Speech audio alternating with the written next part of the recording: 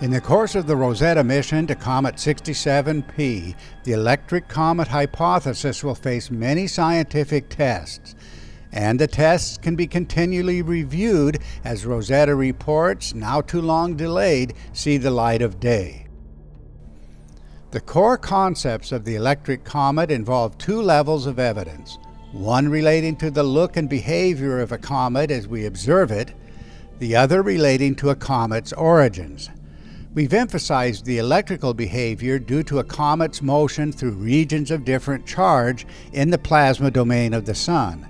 Comet origins, on the other hand, require a good deal more than observation in our own time. The electric comet requires us to look back in time to an epoch of planetary catastrophe. Avoiding this would only mean losing the opportunity to understand what a comet really is. This includes the connection of comets to our own planet and to the most awe-inspiring and terrifying events in human history. Both levels of evidence are strongly fortified by laboratory experiments, and it's these experiments that help us to unify present observation of comets with the extraordinary ancient descriptions of these bodies. We understand that this subject will bring discomfort to many.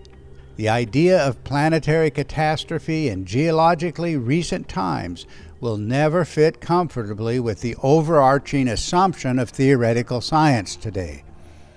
We call that assumption the uniformity principle, the idea that we can understand the past through things we see occurring now, as today so before. In contrast, the electric comet idea forces us to consult the astronomical testimony of our early forebears, where independent accounts, told with different words and different symbols and in different parts of the world, convey a story of planetary catastrophe. Glimpses of that story are told in the documentary Symbols of an Alien Sky, and a second episode, The Lightning-Scarred Planet Mars. Consider the latter documentary and you'll understand why we see the red planet as the first and most logical candidate to investigate on the matter of comets born in planetary catastrophe.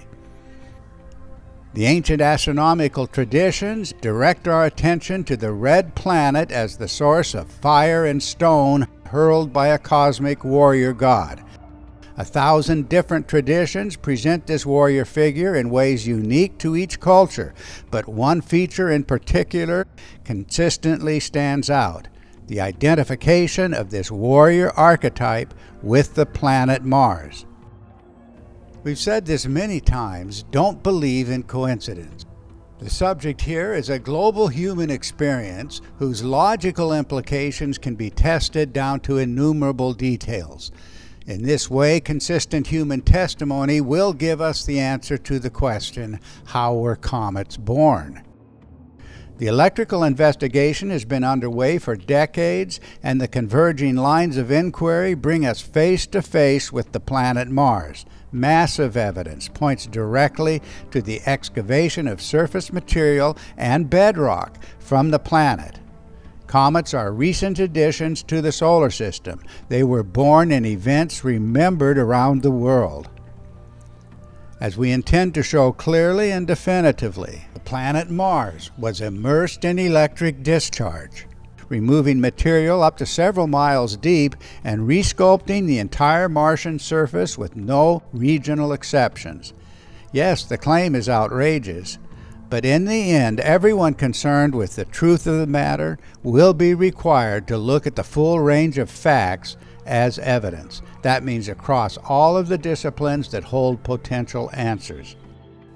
As we continue to review the Rosetta mission, we'll not lose sight of the human story, reminding us why comets were anciently feared around the world as symbols of planetary catastrophe.